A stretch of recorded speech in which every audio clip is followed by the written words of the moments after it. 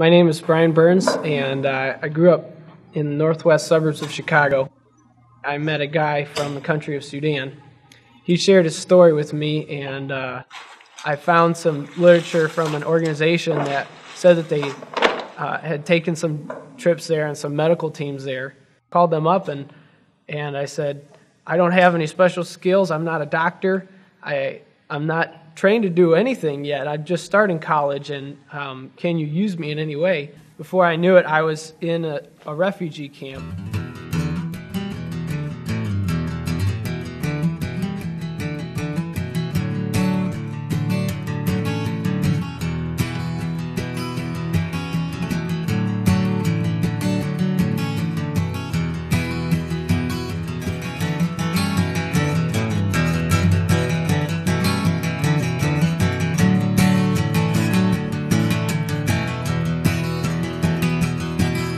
Sometimes I wonder how we sleep at night. Is it that we only see the world in black and white? Or deliberately close our eyes, stop our ears to the desperate cries of the children who we blame for their own plight? Tell me, how do we sleep at night? How do we sleep at night?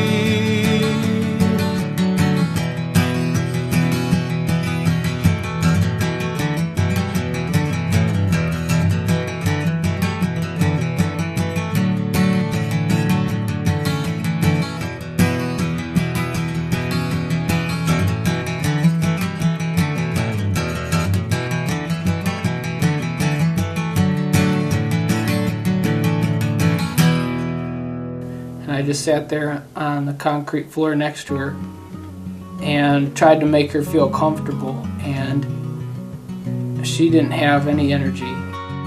I stayed with her through the night, and then she died, and we left about an hour later.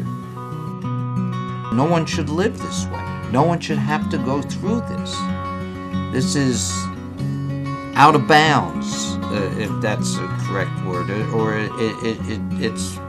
it's beyond the human experience. But then we see the massive troops coming. I don't know how I survived. I don't know how I ran faster. Many people died at the time we were crossing the river because Ethiopian troops were shooting on us, and crocodiles were eating other people as well.